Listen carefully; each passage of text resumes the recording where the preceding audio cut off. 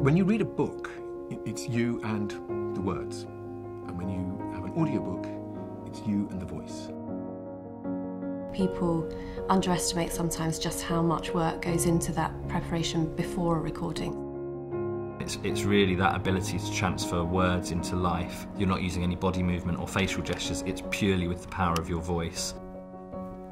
The process of reading an audiobook is a different skill set from almost anything else that an actor has to do. It's not the same as doing a voiceover, it's not the same as doing a documentary, it's not even the same as playing a part in a radio play. It is a completely different set of skills. It's a very concentrated space to really focus on the work. There are no distractions, everything's set up perfectly. It takes a lot of preparation. I go through each character and for some reason always think of them in a colour, and then I like to work out what voices I'm going to give them, what accents I'm going to give them. If it's the first day of a recording, Here we go. the most useful thing is the first 10 or 15 minutes before you actually start recording. So with this, as soon as it begins, you know this is going to be fun and intriguing.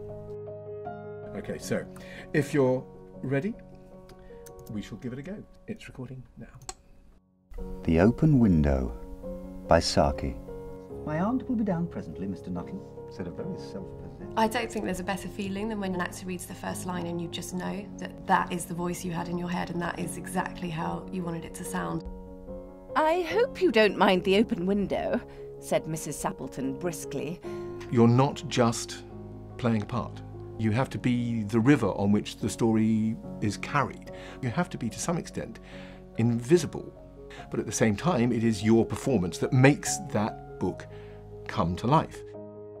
Very often the writers are involved in choosing who reads their book, and I feel that's an immense privilege.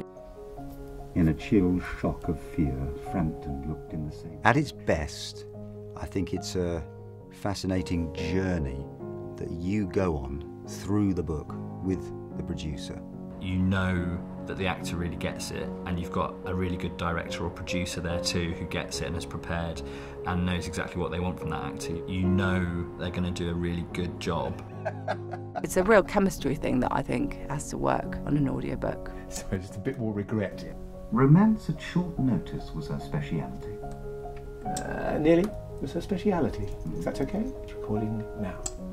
Romance at short notice was her speciality. No. Sorry, very, very nearly there. Recording in 3, 2, 1.